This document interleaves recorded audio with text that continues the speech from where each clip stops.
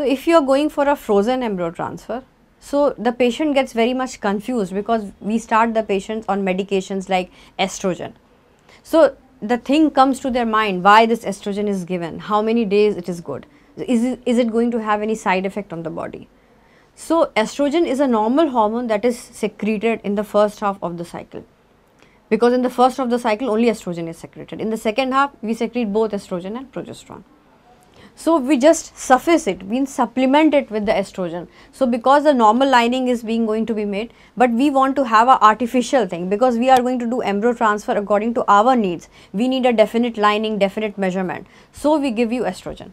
So estrogen is usually whichever is started in a patient in a frozen embryo transfer or a fresh embryo transfer, it is regressed accordingly, and then subsequently it is stopped at 12 weeks of pregnancy. At 12 weeks of pregnancy, basically all your estrogen stops. So basically when you get pregnant, when you have the cardiac activity and all, we start decreasing the dose of estrogen so that we can stop it. If everything is fine, many times your doctor will decide to stop it at 7 weeks also, 8 weeks also.